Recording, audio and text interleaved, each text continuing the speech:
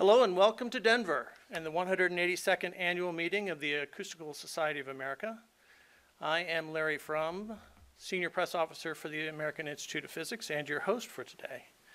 We have 3 press conferences today to talk about the amazing science of acoustics. But first we'll be homing in on shooter locations in an urban environment and checking out noises from coral reefs. Our first presentation, however, focuses on our insides. Rohit Singh from the University of Kansas and his team developed a method that combines a low-power laser with ultrasound to remove arterial plaque safely and efficiently. And the technology can do so much more. Rohit?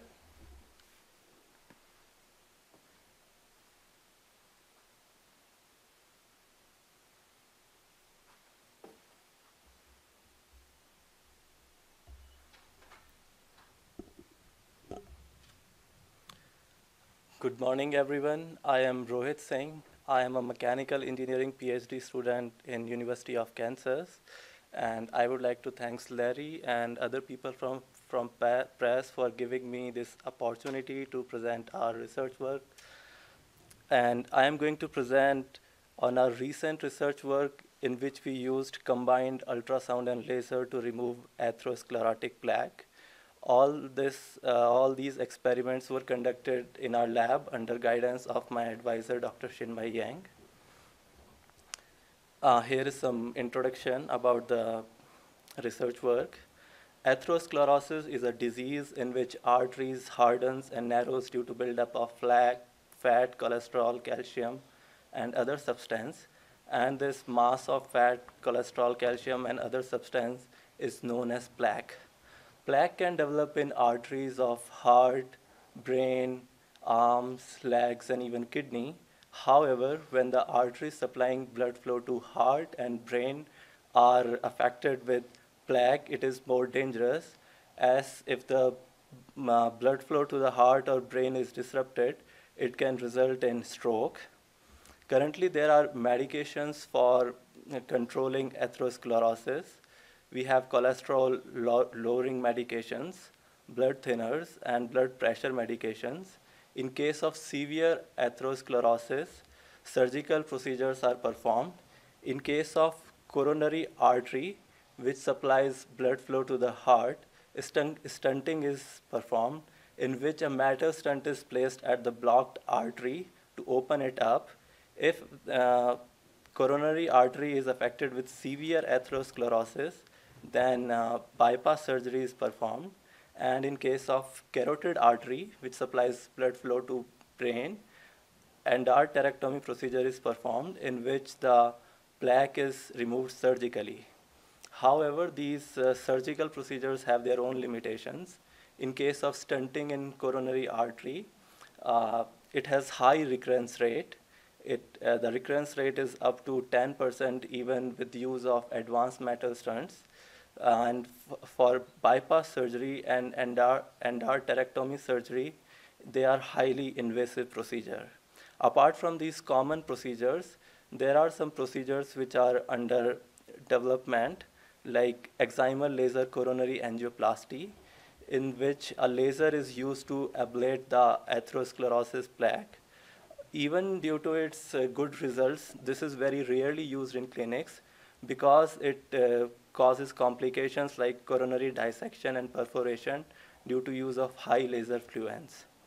And there are some studies which have used ultrasound to ablate atherosclerosis plaque. And in our research work, we have used ultrasound along with laser to disrupt the atherosclerosis plaque. In this technique, the role of laser is to induce a micrometer bubble, and ultrasound is used to drive that bubble, which mechanically breaks the clot, breaks the plaque. The plaque has generally 2 components. It has lipid core and fibrous tissue. If the lipid core is small and the fibrous cap is thick, then the plaque is stable and it is not dangerous. However, if the lipid core is large and fibrous cap is thin, then the plaque can rupture and result in stroke. So the main dangerous component is lipid core, and we focused our treatment to abrupt the lipid core. we performed experiment on carotid artery plaque samples. These were obtained from patients undergoing carotid endarterectomy procedure, and we only treated the lipid-rich mass. However, due to limited number of plaque samples, we first performed experiment on lipid tissues. And here is the experimental setup. The sample was placed in water at the focal spot of ultrasound, and laser was also focused to the same region using a convex lens. And delay generator was used to synchronize both ultrasound and laser system. And first, both laser and ultrasound were synchronized, and then treatment was performed. And a 0.5 megahertz ultrasound transducer and 532 nanometer laser was used for the treatment. And the experiment we performed on lipid tissues, we found that when only ultrasound of 2.45 megapascal was used for treatment, no effect was visible. And when laser of 50 millijoule per pulse was used, no treatment effect was visible. However, when combined ultrasound and laser were used, a lot of fat was disrupted and removed. After these experiments, we performed experiment on carotid artery plaque samples. These samples are obtained from human carotid arteries during carotid endarterectomy procedure. And we got this from Department of Neurosurgery at KU Medical Center. And all the patient information related to the plaques was removed. And we have two major components here. The yellow portion is the lipid, and the rest is the fibrous tissue. And this is a sample of our treatment where we used combined ultrasound and laser, and we can see that the lipid is removed after the treatment, whereas there is no effect on the fibrous tissue. We performed multiple treatments using ultrasound and laser. Ultrasound pressure of 5.4 megapascal and laser energy of 50 millijoule per pulse was used, and treatment was done using 18,000 pulses. Out of the 4 treatments conducting using combined ultrasound and laser, in all 4 of them, around 40 to 70% of the lipid area was ablated, whereas in case of laser only, there was no effect on lipid area. And in case of ultrasound, less than 20% of lipid area was removed.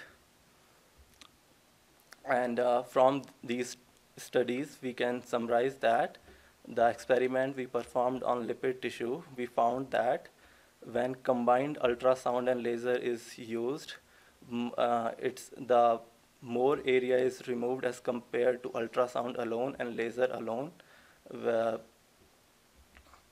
And in case of carotid artery plaque sample, when combined ultrasound and laser is used, significantly higher lipid area is affected as compared to ultrasound alone and laser alone.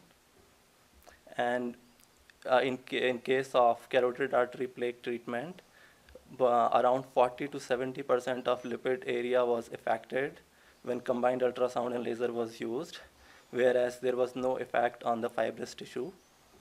And we would like to thank Department of Neurosurgery at KU Medical Center for providing the carotid artery plaque samples. And this is all about my research work. Thank you. Thank you, Rohit. I'm ready for questions.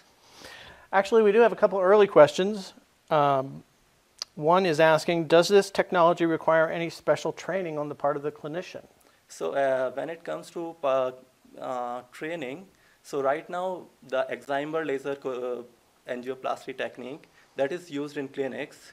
So if person who is able to work with excimer laser coronary angioplasty can also work with this technique, because the laser will be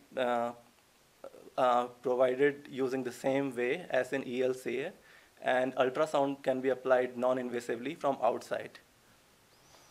And it might be a little early to tell. Obviously, the combined technique does work better than the individuals, but does this procedure reduce the instances of plaque rebuilding?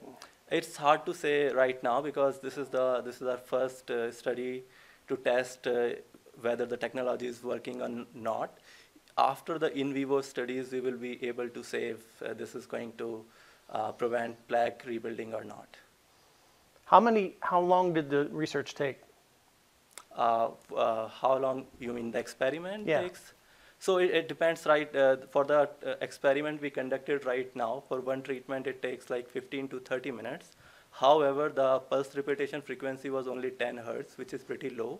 In case of excimer laser, the pulse repetition frequency is up to 80 or 100. So if we used 100 repetitions instead of 10, then it will become 10 times faster. Sure. So it depends on the type of laser you're using.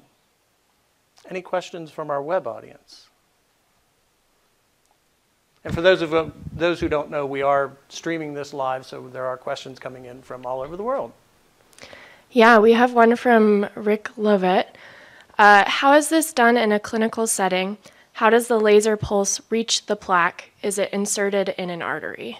Yeah, so the laser pulse reaches plaque through a catheter, and this is clinically used right now in a procedure called ELCA, or excimer laser coronary angioplasty, in which a catheter is inserted, and that catheter delivers energy to the plaque. And whereas the ultrasound can be applied outside, from the body. Any other questions? Okay. Anything from in the room? Yes, we do have a studio audience. Anything? Thank you so much, Rohit. All right, thank you, Larry. We're going to take a short break, and we'll be right back with our second presentation.